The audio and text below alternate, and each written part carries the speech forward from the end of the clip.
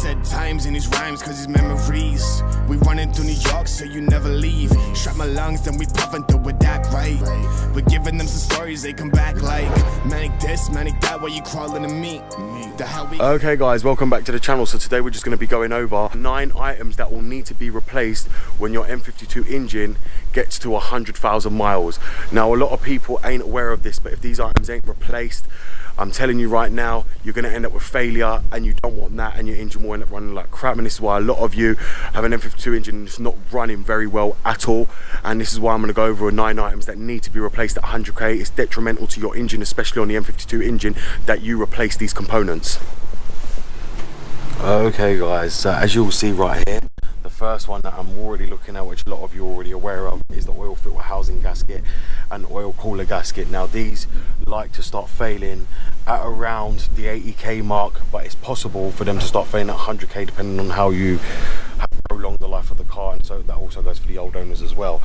Now that being said, it all goes by the maintenance of the car and if this car's been looked after, but they can fail beforehand, and you want to get that replaced, because what will happen, as I'm going to tell you, it will leak down onto your belts and end up derailing your belts. It's very, very vital that you replace this part immediately, as it can end up in catastrophic failure for your whole engine, which a lot of you don't want, because what happens is the belt can end up going in the sump, the crankshaft will wrap it around and completely destroy the engine. So it's something that I strongly recommend doing. And I also recommend changing the bolts as well, just because they're aluminium, and if you end up threading getting them off, you won't be able to get them off the next time if you ever need to do it. And I would advise using a genuine BMW dealer part as well, because the Chinese parts are known and prone to leak again, and you'll be back there doing it again. It's not something you guys want to be doing. This is a one-time job and one-time job only. The next one, guys, is going to be the Bmw Solenoids. Now, as you guys know, they end up reaching their limit, and obviously they end up failing. A lot of people go on about cleaning this and cleaning that and telling me they've cleaned their solenoids and they've still got the issue. You can't clean them. Once this car reaches 100k, they are due for renewal.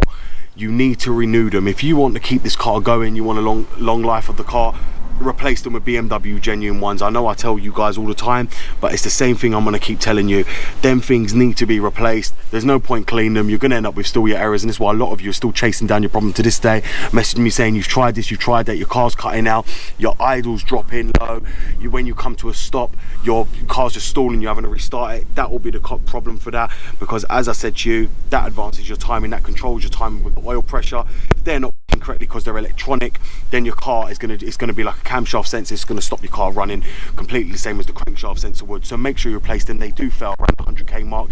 They're known to fail. You'll feel the car going low down on power and lower down. Just replace them. That's usually the common cause of this. So make sure you end up replacing them.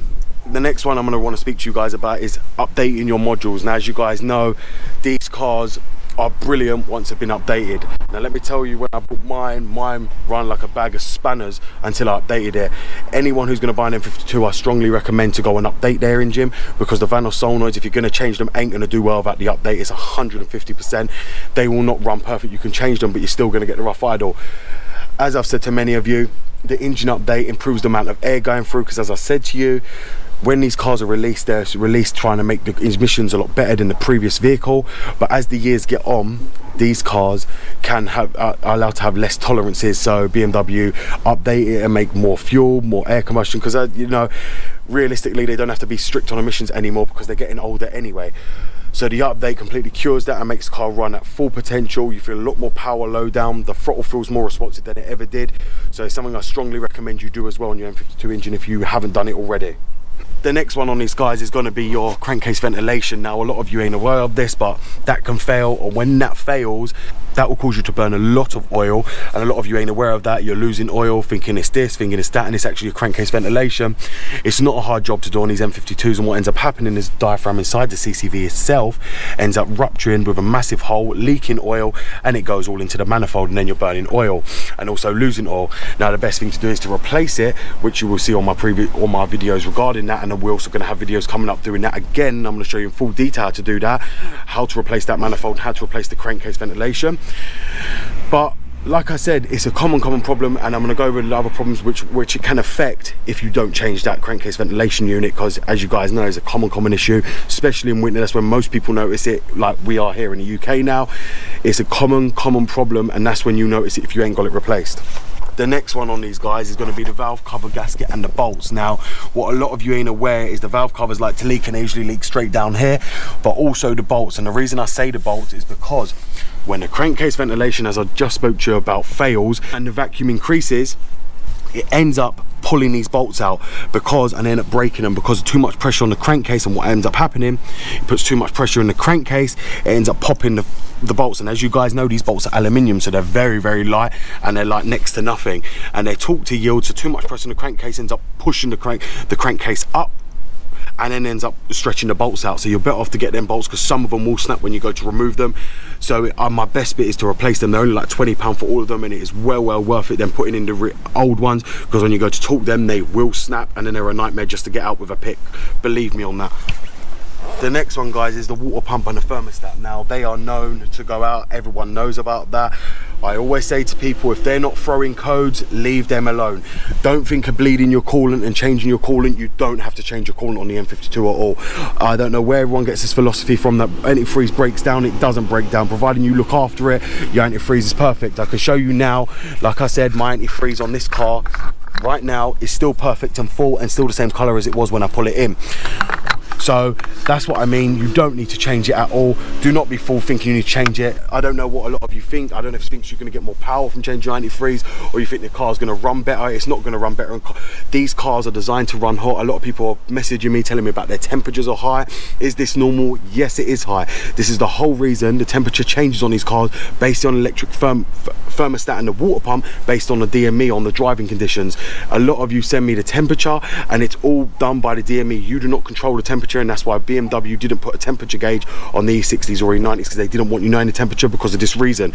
You lot will scare yourself, and this is the whole reason why I don't know why you're running around with OBDs worrying about your temperature. If your car's not overheating, you've got no codes for slow deviation on your water pump or any kind of other codes, stop worrying. It is perfectly normal. These cars, the DME controls the water pump, not you.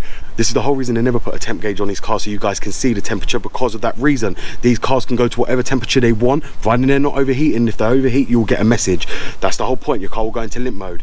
So that's why BMW don't have to put a temp gauge, because if you're not stupid with your car and you understand how the engines work, these cars are designed to run hot because of emission purposes. That's the whole way how they bring the emissions down on these engines.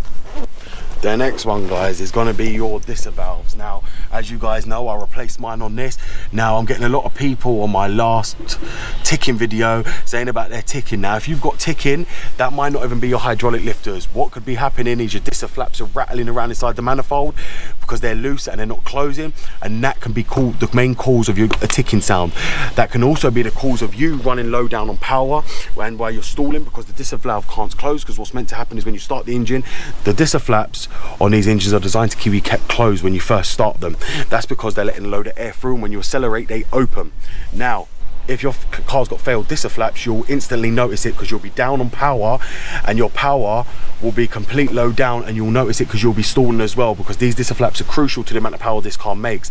And now that's only if you've got the 3-stage manifold. Now, a lot of you don't have that, but if you have, check your disc flaps, because one, that can be the noise if you're rattling, you're ticking, and it can also be the problem why you're running low down on power as well.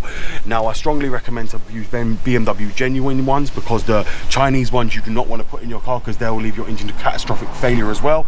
If they end up going into the manifold, you end up rattling them around there. They can end up going into the cylinder, and then that can be complete catastrophic for your engine completely. So make sure you check them. They're not hard to check. They require just a few Torx bolts, and you can check them. The one under the manifold ain't too easy, but you can get to it still without removing the whole manifold. Okay, so the next one, guys, is the ignition coils and spark plugs. Now, I get people asking me a lot regarding the spark plugs, because the ones I shown on my video, I haven't put the description in. These are just the normal Bosch Super 4 spark plugs. That's all they are. Everyone keeps going crazy for them. NGK do them. They've just got the 4 electrodes on them. All you need to do is just search them up, and they come up everywhere. You do not need a part number or BMW part number.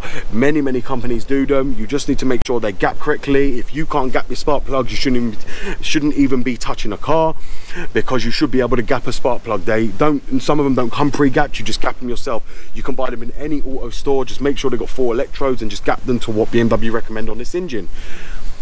The next one on this is ignition coils. Now, a lot of people go around replacing the ignition coils and only replacing the 1 or the 2 that fail. Don't do that. Replace all 6, because what's going to happen is when you replace them 2, you put more stress on the other 4, and then the other 4 are going to fail anyway.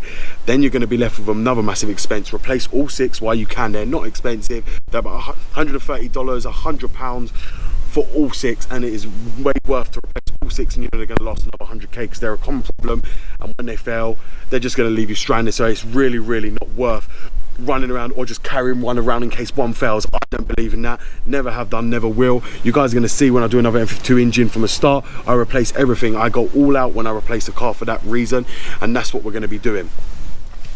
The next one on these guys is your tensioner, your idler pulley, and your belt. Now you guys have seen in many of my videos me replace that. That's a common problem on these cars, and if not replaced and left alone, even when if you've had your oil filter housing gasket been leaking, I would advise to go and change that immediately, because you have oil all over your belt and all over the crank pulley as well, and also over the tensioner. Now if you've got it over the tensioner can end up giving up, especially because it uses an aluminium bolt, and end up coming off. You don't want that. So it's something I strongly recommend going and changing before it ends up causing your engine to completely fail. Make sure you change it. The parts are very, very cheap. They're about £60 to replace the tensioner, the idler pulley, and the belt itself. So make sure you go and change that. I usually change it before the oil filter housing ends up happening, and I change that as well. But what I like to do is have all the parts, change the oil filter housing, the oil coil in case the oil does get there, and just take off the old belt, tensioner, and idler pulley, and replace it all at one go. It just makes perfect sense to do that. So as you've just seen there guys, we've just gone over the 9 items that will need to be replaced on your BMW with the N52 engine at 100,000 miles, if not even before. Do not take this as sole proof that this is going to happen at 100k. This happens to a lot of people even before 100k. There's people in the US that message me with lower mileage than even 100k, and these problems are already happening.